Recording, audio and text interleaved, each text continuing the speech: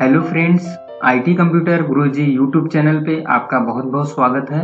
दोस्तों, Libre office writer tutorial series में opening and closing document के अंतर्गत आज हम जिस टॉपिक को कवर करेंगे वो है डॉक्यूमेंट को ओपन करना। राइटर डॉक्यूमेंट में save and save as option का यूज करना, राइटर डॉक्यूमेंट को क्लोज करना और राइटर डॉक्यूमेंट में हेल्प ऑप्शन का उपयोग करना सीखेंगे।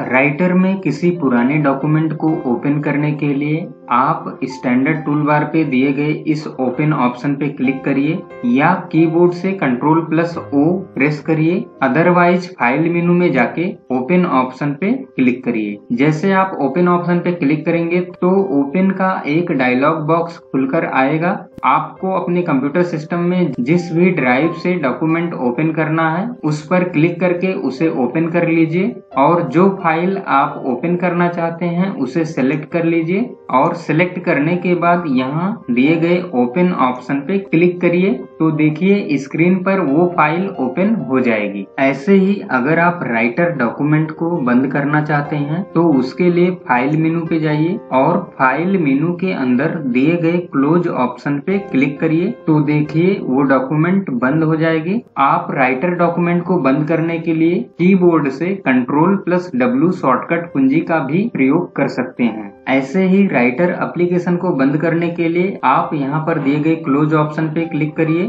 या फाइल मेनू में जाकर एग्जिट लिब्रे ऑफिस ऑप्शन पे क्लिक करिए। अदरवाइज कीबोर्ड से Ctrl+Q शॉर्टकट कुंजी का भी प्रयोग करके आप लिब्रे ऑफिस राइटर एप्लीकेशन को इस तरह से क्लोज कर सकते हैं।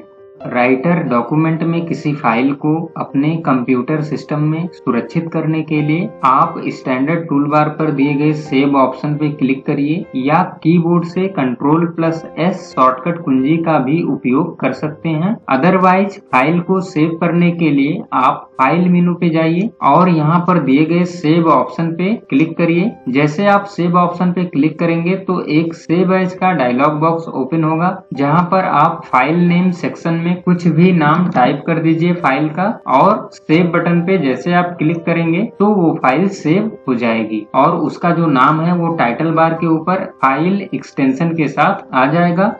ऐसे ही लिब्रे ऑफिस राइटर में आप किसी फाइल का नाम या कंप्यूटर में उसका लोकेशन सेव एज ऑप्शन की हेल्प से बदल सकते हैं। उसके लिए आप फाइल मेनू पे जाइए और यहाँ सेव एज ऑप्शन पे क्लिक करिए। फाइल का नाम बदलने के लिए आप फाइल नेम सेक्शन में जो भी नाम देना चाहते हैं वो टाइप कर दीजिए और सेव बटन पे क्लिक करिए तो देखिए फाइल का नाम चेंज हो गया है। लिब्रे ऑफिस में ऑनलाइन हेल्प ऑप्शन की भी फैसिलिटी है। उसके लिए आप हेल्प मेनू पे क्लिक करिए और अगर आपके सिस्टम में इंटरनेट कनेक्ट रहेगा तो इसमें से दिए गए किसी भी ऑप्शन में आप क्लिक करेंगे तो उससे रिलेटेड हेल्प आपको लिब्रे ऑफिस की वेबसाइट से मिल जाएगी।